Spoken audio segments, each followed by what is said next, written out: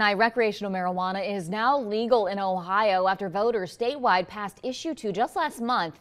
Thanks for joining us at 5. I'm Megan O'Rourke. And I'm Rob Williams. Despite the legality change, there are still restrictions. Yeah, we have live team coverage for you tonight. Mike Schell is live at a dispensary, and Candace Hare is here in studio after taking a trip to Michigan earlier this week. Mike, we want to start with you. Yeah, the bill that is now before House Representatives in Columbus would limit the amount of marijuana possession to 2.5 ounces and 15 grams of extracts or edibles. But until dispensaries like the Landing here in Norwood could legally sell it, lawmakers in Columbus must figure out how to regulate it. When the state Senate passed House Bill 86 late last night, Governor Mike DeWine urged House representatives to do the same. This is not a bill that has everything in it that I want. It has some things that I might not want.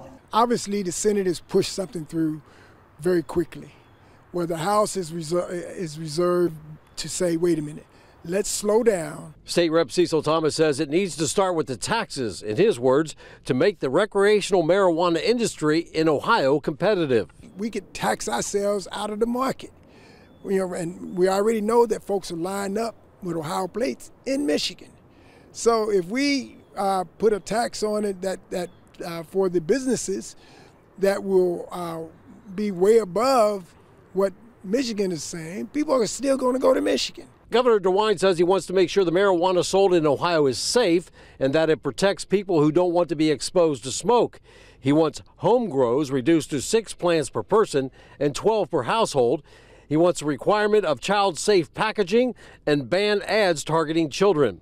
Dispensaries like the Landing would apply for a license to sell recreational marijuana, and we could see it sold in other places as well. You know, a liquor store, a state-regulated liquor store that you would go pick up, a bottle of alcohol. It's kind of a similar thing to that and how this would work. So it won't be, any convenience store, any corner store, any gas station. These are going to be tightly regulated shops that have cameras, that have compliance apparatus all over them. Cecil Thomas says there are still too many concerns to just sign off on a bill that would have such a drastic impact. We're not going to pass anything. We're not just going to accept the Senate's version and all of that. We're going to slowly work through this, and it's going to be a while. It's not going to happen tomorrow or the next day, anything like that. It's just not going to happen. And House representatives continue to hold hearings in Columbus. I asked Cecil Thomas if he had any kind of timeline when he thought that a vote might be possible. He says it probably won't happen until next fall, in his estimation. Of course, any changes that the House makes, it would have to go back to the Senate, debated and voted on. Meanwhile, Governor Mike DeWine said it would be a, quote, disaster if to let this new law linger because it would give the black market a chance to thrive. Reporting live in Norwood, Mike Schell, Fox 19 Now. Mike, thank you.